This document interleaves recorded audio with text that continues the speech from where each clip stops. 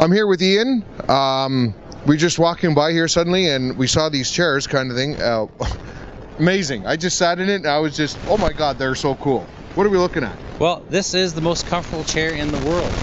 And the reason being is that your normal chaise lounge, the architecture goes like this and along flat. And what happens, just by simple gravity, you're always sliding down the thing. Yeah. Now, if you're like me, I have a bad back, lifting things, whatever.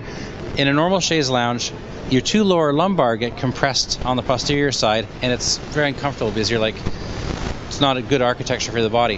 When you get into this chair, you'll see, you sit down, it automatically tilts back, and now I've decompressed my lower spine. Yeah.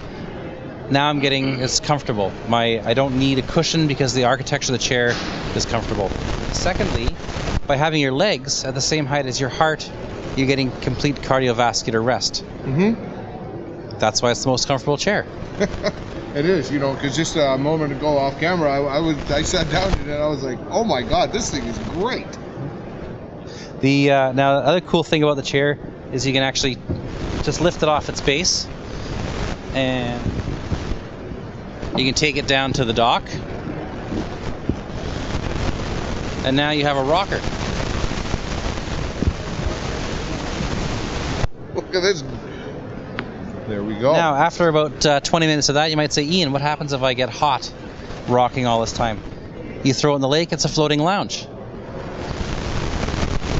Three birds with one stone. Right. Well, if it was any worse, I would have called it the second most comfortable chair in the world. Yeah. But here we are.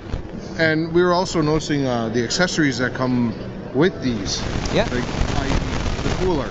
Right. Well, we designed a table that's the right height to use these chairs. Yeah. And of course, you're so comfortable you don't want to have to get up and get a beverage. The cooler's right there. So. Yeah. Outstanding, Ian. Well, thank you very much for spending some time here with Dock Time. Cheers.